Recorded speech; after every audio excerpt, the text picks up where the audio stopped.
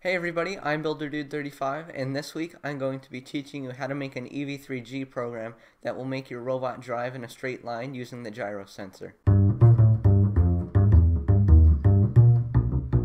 So here I have open the EV3 programming software, and I'm about to show you how to make that program that makes your robot drive straight using the gyro sensor.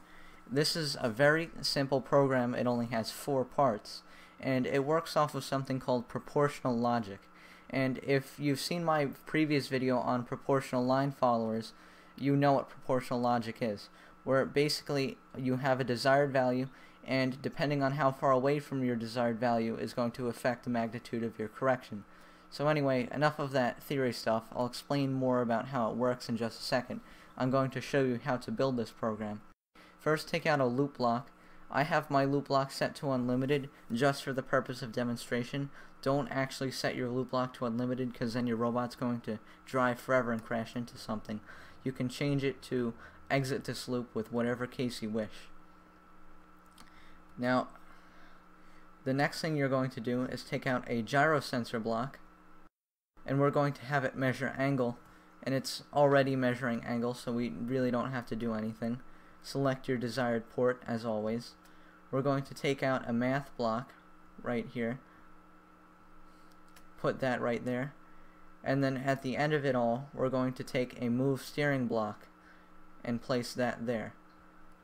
So after that, we're going to set this math block to multiply.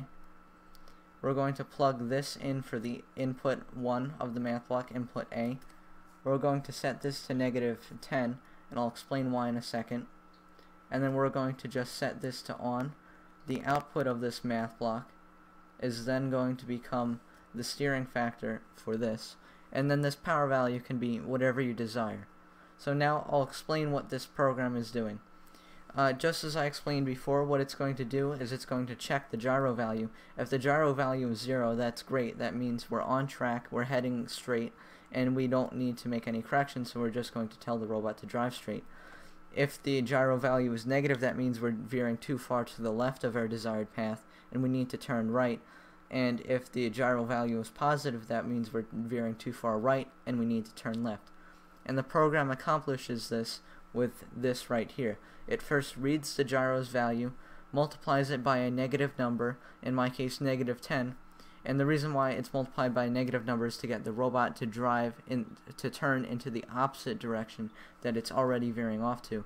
Then it takes this result and sets it as the steering factor for the steering block. The reason why I chose -10 is well, this is a scalar factor, and this can be changed to however you desire, and I actually do recommend that you fine-tune this based on your needs. If you make this number closer to 0, like let's say -5, it's going to make smoother corrections. And if you make this farther from 0, let's say -50, which is just a really big number, but that's going to make much sharper corrections.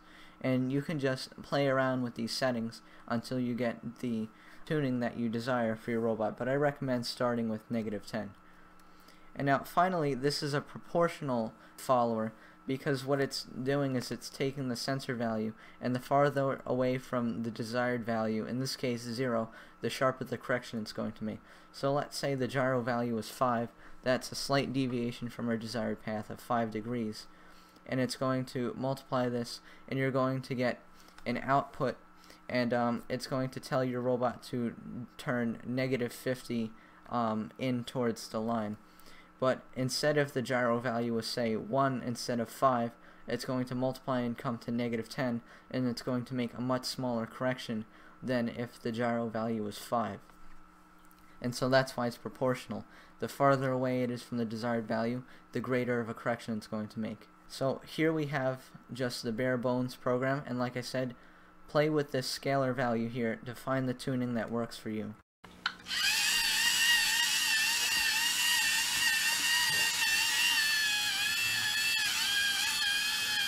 Thanks for watching my tutorial this week. If you found it helpful, be sure to subscribe for more tutorials like this every week, and if you have an idea for a tutorial, be sure to submit it in the comments section below.